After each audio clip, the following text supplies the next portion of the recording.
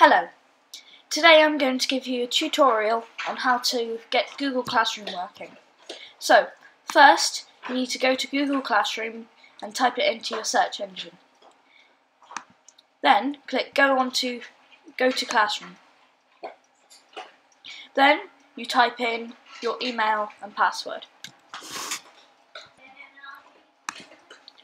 Right, when you first start you'll be given this thing. You'll be told you'll be asked whether or not you are a student or teacher. Click Teacher, and then when you get to this screen, go up to the plus icon here and click Create Class. Right, now we're going to click Create a Class.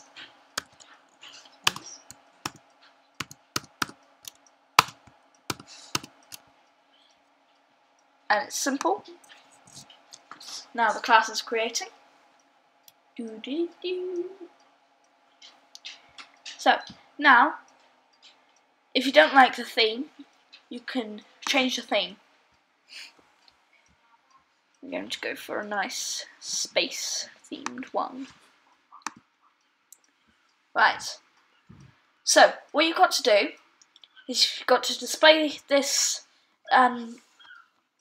homepage on the whiteboard at school and ask for the students to go to Google Classroom and type in this code under student, and that will log them in using their Gmail account to Google Classroom.